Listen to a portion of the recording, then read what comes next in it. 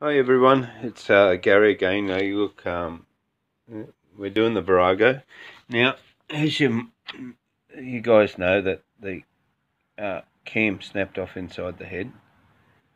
So we found out what it is that a bit of silicon got caught in the banjo bolt and up in the hole there, and blocked the hole up, blocked the oil up to the head. So I've ordered two cams, and there was only one cam broken, right? But I ordered the two because I'm getting them second hand, and there's out of an engine. And I thought, well, if someone's changed the cam, or if it's a different profile, and I order one, and I change one, and it's a different grind to the other one, well, then I'm going to have a engine not running properly.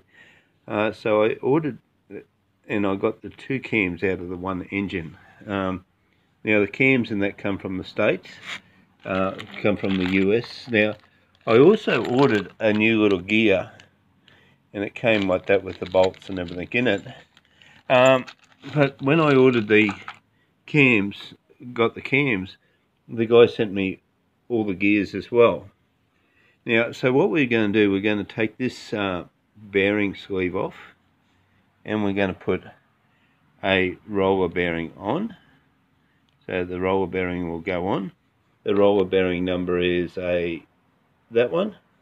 And what we're going to do, and I'll see if I can do it one hand, is we're going to flick the little covers out. So we're just going to take them out, both sides. Some people do on one side, but I'm thinking we need some oil to go through this bearing, and the cam is hollow. So the cam is hollow, and that's the oil feed for the back, and then the oil for the front is here, but that'll be sitting underneath this part. It'll be the inner race. So the only oil that will be going through that is the oil of the that's flying around inside there. So all the oil, just excuse me for a sec. So only the oil. Now I'm going to I got two covers. I'm going to put the two covers on because I figure that if this is on there, on the outside of there, it'll direct the oil off the cam chain, and hopefully hold some oil back into the, maybe create a bit more splash back onto the bearing, so that the bearing will stay cool and oiled a little bit better.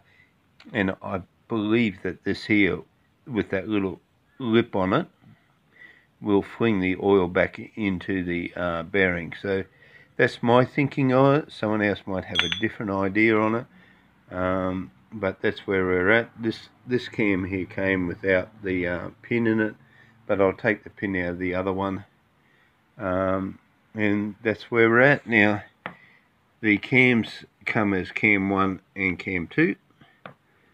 As you can see, they're cam 1 and cam 2, and cam 1 is the back cam, is the back cylinder on the motor, on the engine. So look, we're going to put together. I still got to go and pick up that cover, which was a bit of a problem. That someone's welded that up, filled it up with scholastic, and the scholastic has gone through the